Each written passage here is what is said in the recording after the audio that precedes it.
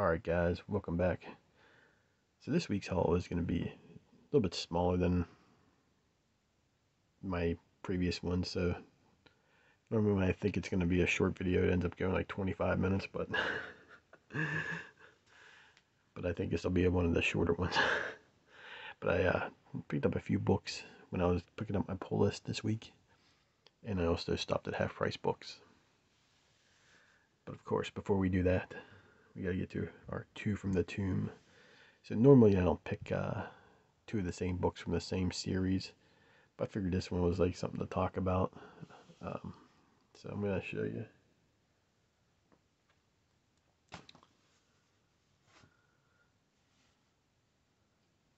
First up is Swamp Thing from #1 from the Convergence two-part mini series. Of course, we have Len Wein and Kelly Jones with the art, which normally is just the price of admission. I mean, just for the art. But I basically boycotted. This was back in 2015. I basically boycotted. I bought the Swamp Thing. I have a few of the Superman ones, and I think I bought two of the whatever the bad titles were at the time. But this was, I guess, when they were doing their big move from New York, DC that is, to Los Angeles. I guess rumor has it now is they're not going to be out in Los Angeles either for too much longer, or at least not in that office.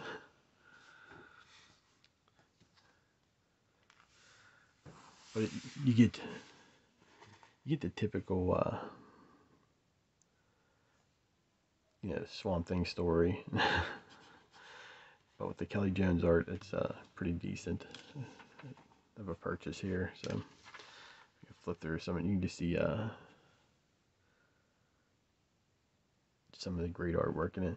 The story, what line goes, it's basically a recap of stuff you already know. So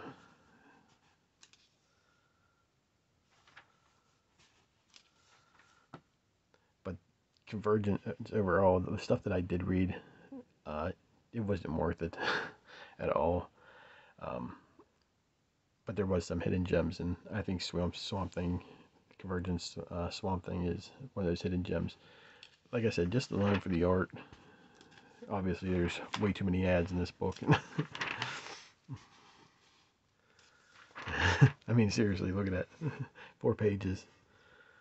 Nothing disrupts the story like multiple ads running throughout your comic. They should go the image route, put them all to the back. But then we leave off with these vampire creatures, surrounding them and stuff like that. So that's issue 1.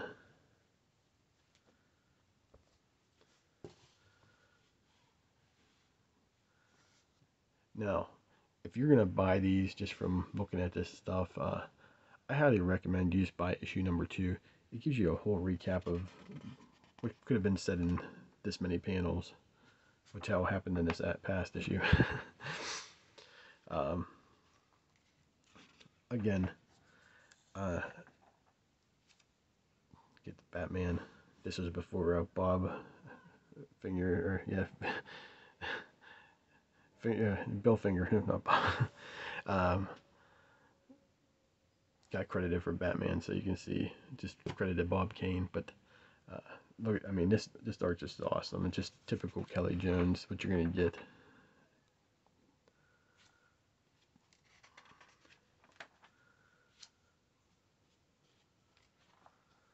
And all the ads you could ever want. Look at this.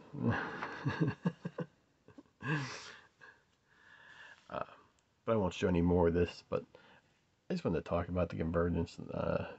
It was just back then, 2015. I remember going to my shop, and my shop was asking, "Hey, what titles you want off it?" I ended up buying these 2 off the rack, and I bought the Batman ones off the rack also.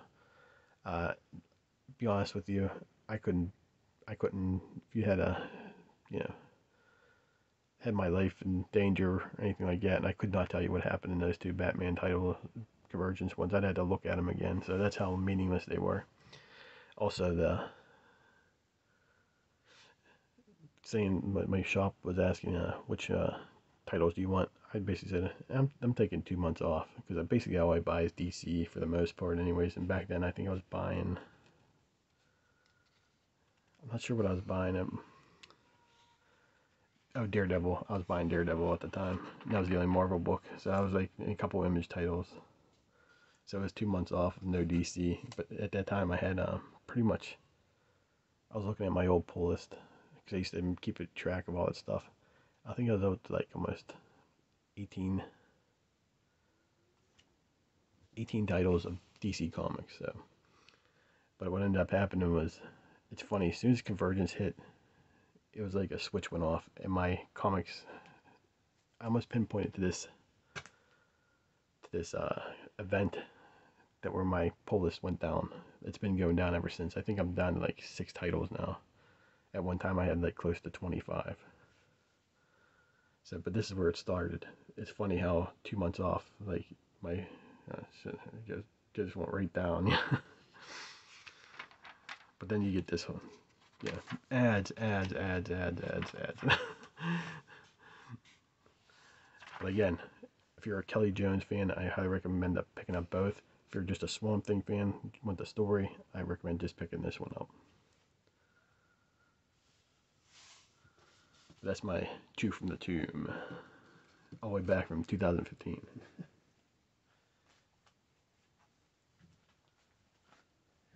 Like I said, it was a small week. I didn't even read bag or board any of these, so you're just gonna look at them the way I am. Got these each for $2 a piece. Spectacular Spider-Man, issue number 134. I have part 2 of this series, and I was like, I knew it was a 3-parter, so I figured I'm just gonna pick this up because the stuff that I have read of Sin Eater, I thought it was pretty good. So I think I got a couple reprints or something like that. But it's $2 if you're looking for. It's just a reading for me. So I found that one for $2. Then I also found part 3.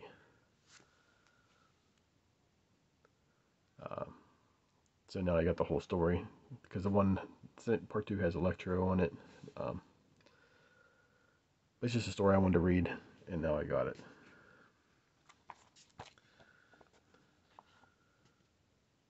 Yeah, I just can't unsee these eyes now. I think Eric Larson was going on about it. You probably look it up on Twitter or something like that. And he was going on about how he would have made this look a little better. And I agree, he made it look a lot better. But this is just like throwing me off ever since he pointed it out. Because I never used to. I mean, I've seen this book before 100 times, but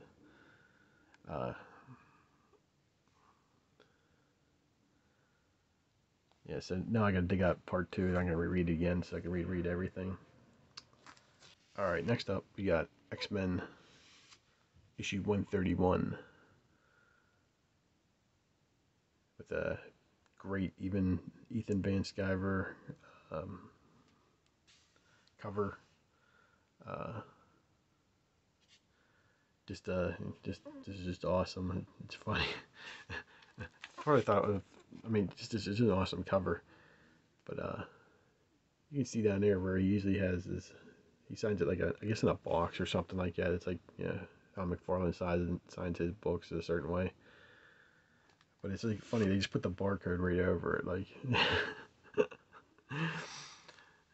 But yeah, this is I just I dig Emma Frost. She was probably the highlight of this series for me. Enjoyed reading her a lot. Just a great looking cover. So basically, with new X-Men, I'm not trying to collect everything. Just trying to get the covers that I liked. So and characters, if there's a certain story or anything like that. But yeah, that's just any Frost fans. That's a must-have.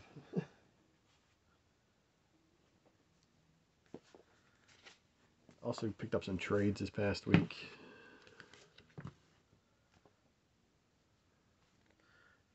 Let's see.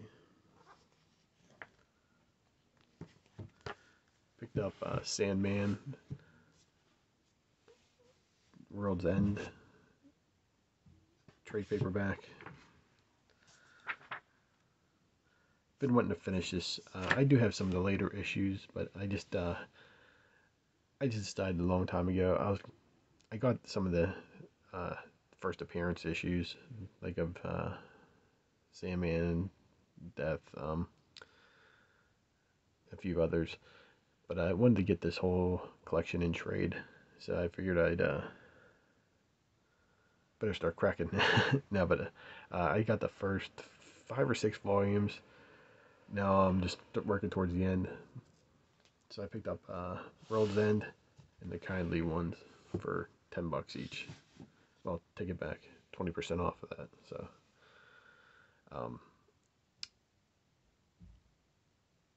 yeah. So yeah, $8 a piece. That's worth it for me. So now I'm down to I need Brief Lives and I need The Wake. So those are the 2 left that I need for my Sandman collection. Then I'll have everything in trade, which is fine for me.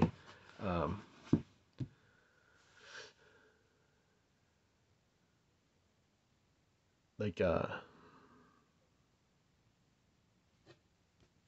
Hellblazer, I'm collecting that in trade also because I love the series. But I'd rather just have it in trade instead of collecting all these single issues because there's a ton of those. So figured I'd do that. The last trade paperback I picked up, got this for a steal. Poussey. Even tells you how to say it on the back here. But I picked this up not knowing what it was until I got home. I figured because the price I paid for it was 20% off of that, so I paid $4 for this. But then I was like, because I just read some of the 8-ball issues. If you watched my video a couple weeks ago, I got a couple of the reprints. And this basically reprints some of the stories from those books about young Dan Poussey.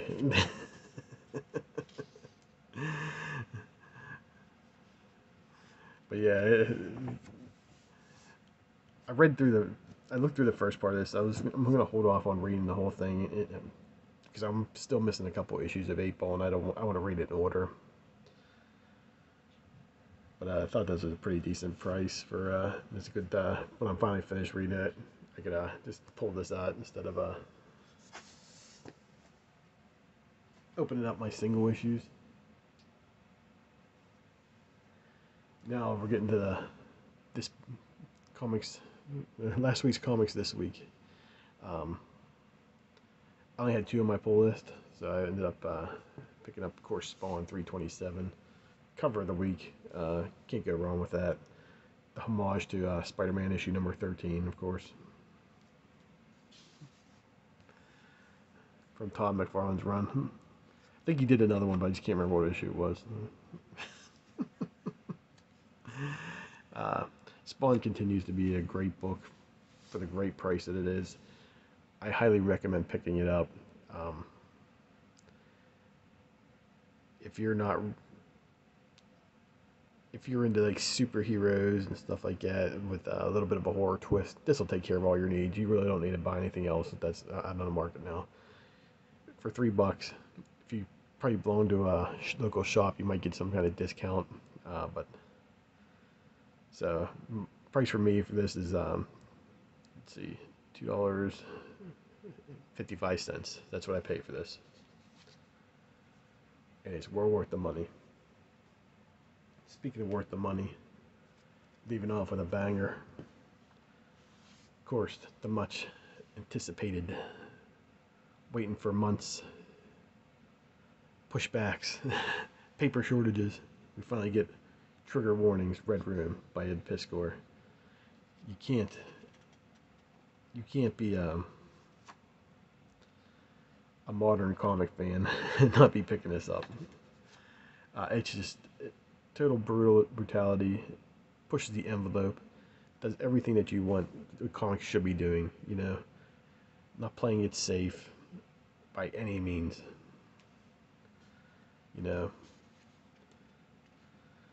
it's just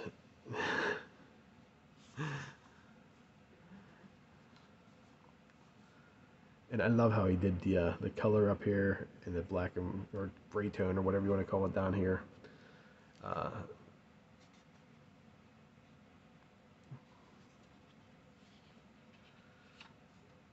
this is just this is just out there, and I just recommend picking it up. It's just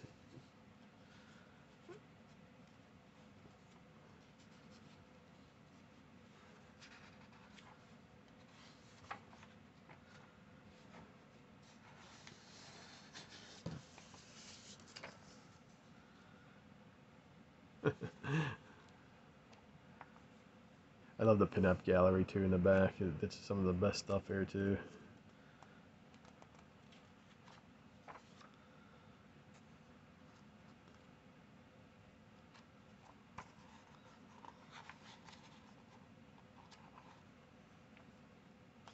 Just freaking brutal. But let's see, is there? I think on the last page was it? There you go. This looks like it's gonna be something totally insane.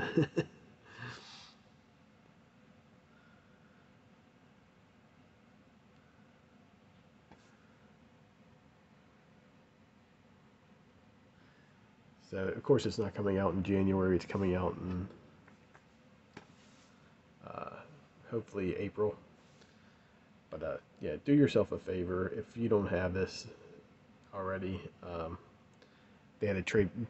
There's a Red Room trade paperback. If you missed the first 4 issues, the last one, that's worth the money alone. It's like $23. I'm sure you can get a discount somewhere.